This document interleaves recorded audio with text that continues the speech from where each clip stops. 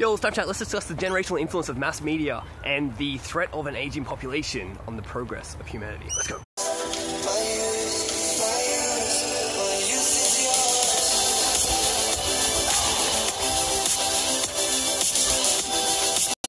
Okay, so I'm probably going to be generalizing a lot in this, so if you're over 40, I apologize if I offend you. Just go and grab a gin and tonic and check out your property portfolio. It'll make you feel better. Okay, so I'll quickly run through some of the content that is kind of like combined in my mind over the last 2 days that have resurfaced this idea. That's how my brain works. Content, ooh, connect them, idea, wow. Okay, so since I've been running for politics, I've been getting a lot of emails about different topics. And the main one is like all these really old religious people who are like, what's your stance on gay marriage? And then recently there was the whole Brexit thing, like the UK leaving the EU and voting to leave. And they actually did a breakdown of the demographics, and most of the old people voted to leave, most of the young people voted to stay. And then last night I was binging some videos on space and like Planck constant and stuff like that. And then I switched over to Terence McKenna and watched a few of his talks. And they were quite interesting. They're always interesting when I jump into his talks, yeah. In one of his videos he's talking about this tribe that apparently has the default kind of cultural thing that nothing in the universe makes sense. So he's like, their contribution to epistemology was pretty lacking, but they're jolly happy people. And then at the end he was like, well, you gotta remember, like, for God's sake, you're a monkey and you're asking to understand the fundamental nature of reality. Imagine if a squirrel ran around with those goals. Why don't you just go bury some nuts and like run around and make noise? But I watched another interview with him from 1996, so 20 years ago, talking about the rise of the internet. It'd just been out for like 5 years, and he was talking about how that will completely change culture away from mass media towards individual consumption. So we all know our parents and our grandparents don't have very warped views on a lot of different topics. And I think the reason for that is purely because of mass media. It's purely that influence. I kind of subscribe to the theory that you are just merely a collection of the inputs and outputs. There is no really like, you don't shape your own identity, others do.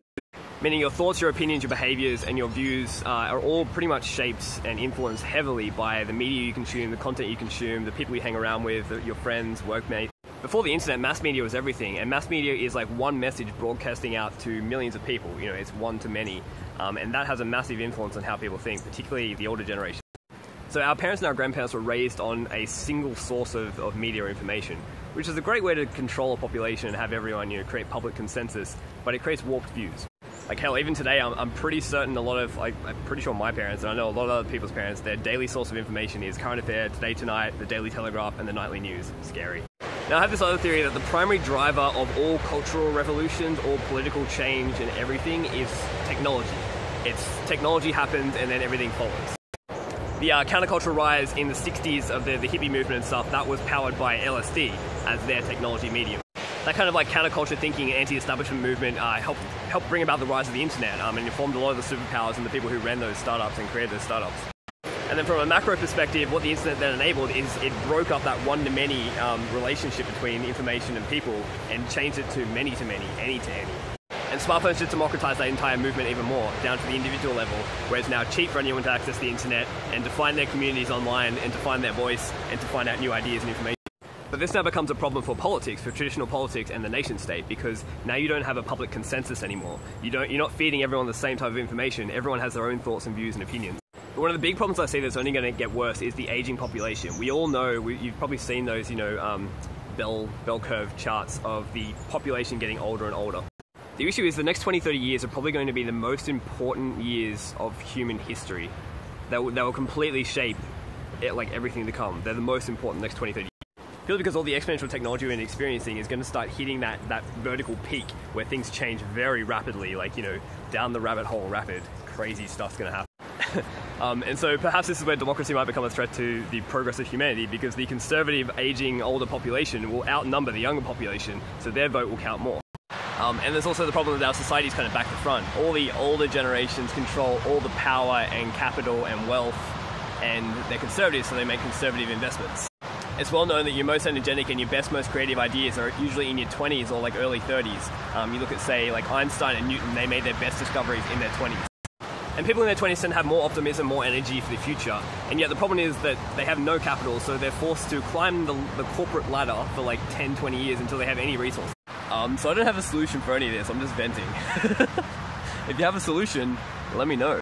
I just think it's going to be very important for our future to somehow do some type of wealth and power redistribution away from the older generations back towards the younger generations. But again, something like that will only ever happen through some type of technological means. Like, there's no way the government's going to successfully pass a law saying, hey, all old people, you have to give all your shit to the young people now. I don't know. Like, another example, I know in Australia, one of the big funding sources for startups that a bunch of groups are trying to pursue and trying to open is the superannuation funds. There's just hundreds of billions, trillions of dollars sitting there unused. Imagine how awesome it would be if we had a culture where everyone over the age of 40 just felt some compelling want to redistribute all their resources back to younger people to give them a chance. And older people still have a lot to bring to the table, like as advisors, just not making the core decisions, being more the kind of the leaders, the wisdom, to give advice. And you'd also give them equity, but I think what you want to do is give them equity in the pool of everyone's activities, every young person's activities, rather than picking and choosing their own individual investments. Because if you think of like angel investors and venture capitalists, they tend to be older people because they've accumulated a bunch of wealth, and now they want to invest it back into companies, and they tend to be like young startup founders. But because they're picking and choosing who they want to invest in, oftentimes I find they make very conservative investments. They want ROI. They don't invest in crazy out there ideas that might actually change the world.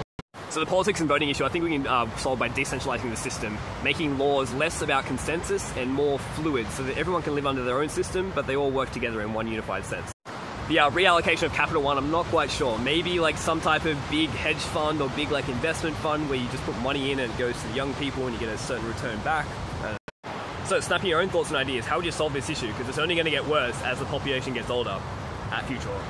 This one, right? Oh, beautiful. That one.